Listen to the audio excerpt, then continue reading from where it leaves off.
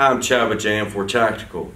We're going to go over a few of the model holsters that we have so to help you make your right decision when purchasing from us. Our first holster is going to be the High Rod. It is designed for jeans and belts. Right here, it gives you that shooter's grip. You can basically wear it anywhere from cross draw all the way back to 4 o'clock. Now 4 o'clock, you can also cant the holster so you can have the grip riding right here. But I wear right here, and it's going to be easy to draw from.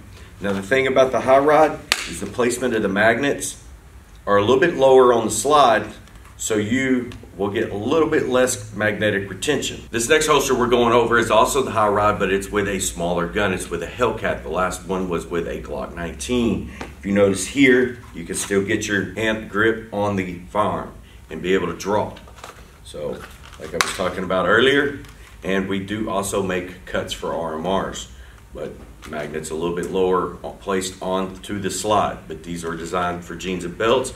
But if you do have a smaller gun, these High Rods work well with athletic wear also. Now the next holster we're going to talk about is the magnetic original holster. Okay, it is designed more for athletic wear. The grip's going to sit a little lower in your waistline. So if you notice here, so it's a little bit harder to get a draw on unless you have a bigger gun.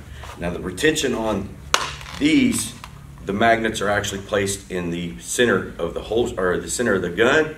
So you're going to have more magnetic retention to be able to hold your firearm into the holster. Now this is also an original with the Hellcat, which the Hellcat is a smaller gun.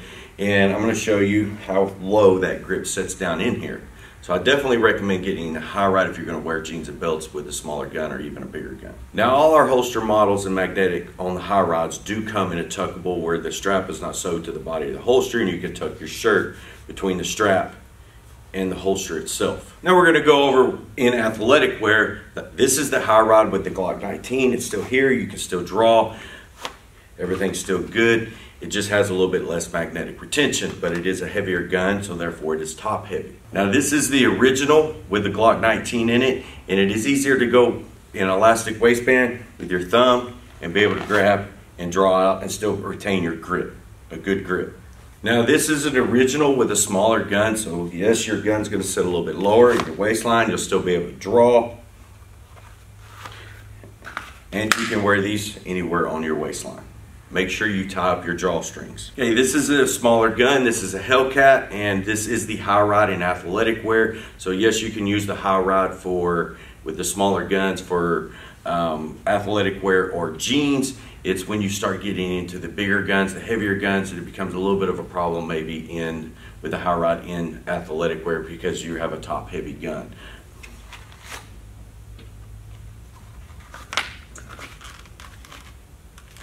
I hope this video helps you with any questions you may have. If it doesn't, or you still have more questions, please contact us.